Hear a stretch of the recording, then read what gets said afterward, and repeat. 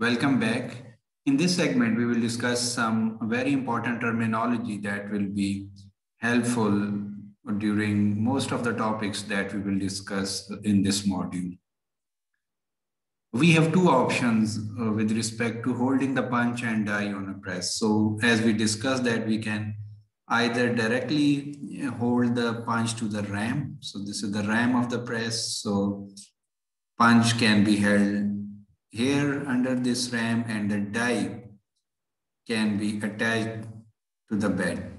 So this is one of the options. The second option is to use die sets. Punches and dies can be mounted on standard die sets. The guide pins, these pins are the guide pins. They are also called guide posts, provide alignment between the die holder and the punch holder. So this is the punch holder and this is the die holder. So punch is attached to the punch holder. This is the punch holder, so it is attached here under this punch holder on the bottom of this punch holder, and die is attached here at the top of the die holder. So what we achieve using die sets is better alignment of the punch and die. The guide bushings are mounted in the punch holder and slide over the guide pins. So this is the guide bushing and this is the guide pin. The flange provides a means of clamping the die shoe or the die holder to the bolster plate or to the bed of the press. So this assembly is attached to the press. So something like this, that this assembly as a whole will be attached here. So this part of the punch holder will attach to the ram and this die holder will be attached to the bed. So this whole assembly will fit here in this area and we will see it with the help of a video as well. Now the benefit of using die sets is that once you have used a pair of punch and die, you can detach it from the die set and attach another punch and die for the next operation. So these are the main parts of a die set. So at the top is the shank that is attached to the ram of the press. We have the punch holder.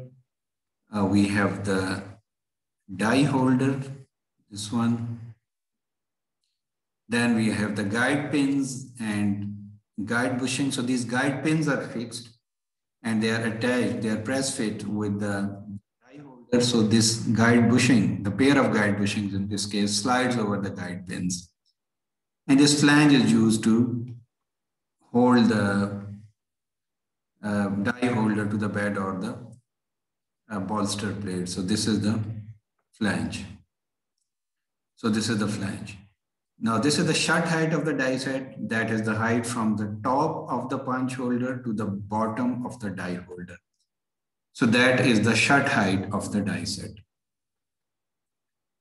Now these views are really important for our course. And whenever you are designing a punch and a die, you have to show their views on this standard. So you have to show 4 views. So the top view of the punch is shown here. The top view of the die is shown on this view. And the front view of punch and die is shown on this view. And the side view is shown here. So this view will show the punch only. This view will show the die only. And these 2 views, in this case, A and B will show both punch and die. So I repeat that this is the top view of the punch, the top view of the die, and the front view of both punch and die will be shown here and the side view will be shown here. So this is very important drawing. This is a very important standard actually that you have to use throughout this course. So I repeat this point here again, that the top view of the die holder is shown in the drawing on the left. It is shown looking down at the die opening with the punch holder removed. The punch holder is shown to the right of the die shoe but rotated 180 degrees from the top view of the die. It is as if there were a hinge between the 2 views and the die set were opened like a sandwich. front and side views are used for clarity. So top view of the die holder is shown on the left, this one. It is shown looking down at the die opening with the punch holder removed. The punch holder is shown on the right. This is the punch holder. It is shown on the right of the die holder, but rotated 180 degree from the top view of the die. So it is just like there were a hinge between the two views and the die sides were opened like a sandwich. So here you will show the top view of the die. Here you will show the top view of the punch. And again, so this is top view of punch holder rotated 180 degree, front view of the die side. So here will be the front view of the punch, and here will be the front view of the die, and here will be the side view of both punch and die. So this standard is very important and we will need it repeatedly. It is better to show the section view of the punch and die along with these four views, something like this. This is one of the options actually. So you could see the punch holder here is shown at the top position along with the punch. That is a cutting punch in this case. So this is the punch. This is the punch holder shown at the top position. This is the shank that is further attached to the ram of the press. You could see the guide pins and guide bushings as well. And the right view, right half of this view is showing the bottom position of the stroke. So again, this is the punch holder. This is the punch. And you could see the die holder, the starting strip, the die itself. So this is the die, this much, and this one at the bottom is the die holder. So apart from those four views, this section view helps us to better visualize the shape and the orientation of punch and die. This is optional, but if you use it, it will provide better clarity. You could use views like this as well. So again, you could see this is the upper shank as was here. So this is the shank. And then you could see this punch holder here. Then we have the punch. Then we have the die holder, the die. And another important element in the case of cutting dies is the stripper. We will explain it later. You could see the guide bushings and the guide pins as well. So a view like this or this in combination with these four views does provide us all the necessary information about the punch and die that is being used in a certain operation. So there are different designs of die sets available. There is a complete chapter on die set design in Fundamentals of Die Design.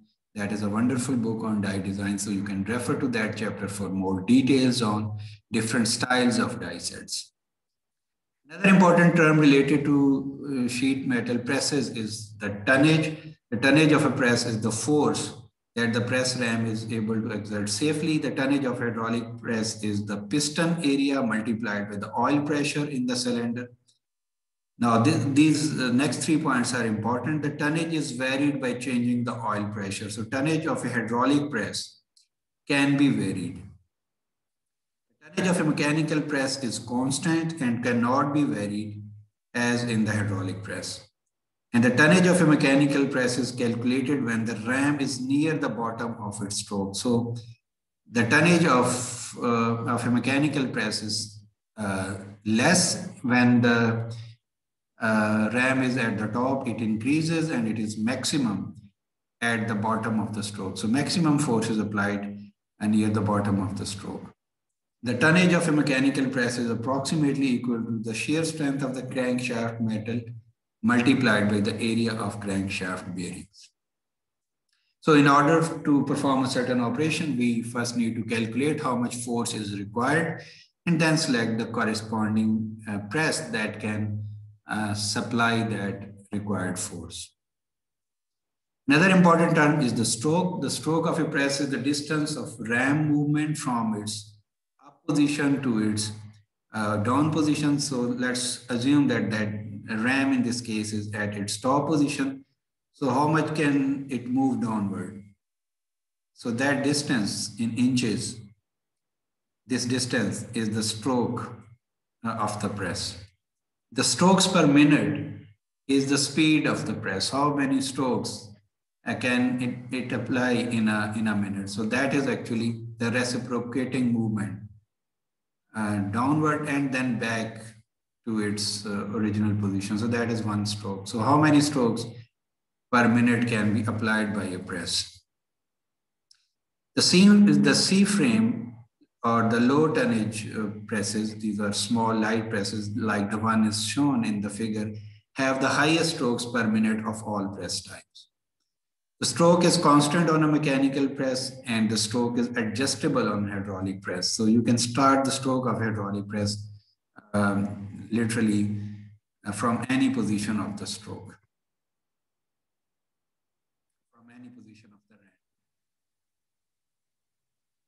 Another important term is the shut height of a press is the distance from the top of the bed to the bottom of the slide, indicating the maximum die height that can be accommodated. So this distance from the top of the bed to the bottom of the slide. So this is the bottom of the slide and this is the top of the bed. So this is the shut height of the press. So please note that this is different than the stroke. Stroke is the distance that the ram can move downward. So that distance is the stroke, but the gap or the space between the bottom of the ram and the top of the bed is the shut height of the press. The shut height of a die set we have already seen is the distance from the top of the punch holder to the bottom of the die holder when the die is in its closed position. So this is the shut height of a die set from the top of the punch holder to the bottom of the die holder. So the shut height of the die must be equal or less than the shut height of the press so that we can hold the die set on the press. Now we will go through this terminology with the help of a video. The link of this video is given in the description, so you could see here. This is the punch holder shown almost in red color. This is the die holder. And you could see, you could actually visualize the position of the punch and the die. So these are the guide bushings, these are the guide pins. And at the bottom of this punch holder will be the punch and somewhere over here it will be the die, and you could see that this sheet is being fed from right to left. In fact, it is from left to right. So this is the ram of the press, the punch holder.